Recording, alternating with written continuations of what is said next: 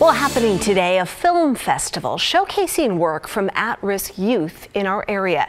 It's at the Hollywood Theater tonight in Northeast Portland, and tickets are selling out fast. KGW's Brian Clerkley joining us this morning. You spoke with some of the artists and creators. Sounds cool. Yes, they're calling it Good Films About a Bad Year, covering topics ranging from social justice, mental health, wildfires, and the pandemic.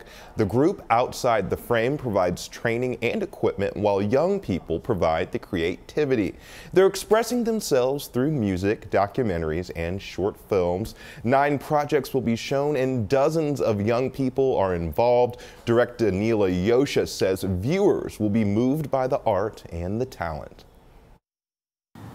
There's a ton of topics, a ton of perspectives, and the unifying force is it was all done by our youth that live on the streets, our youth that are marginalized, that society deems them, a little less than.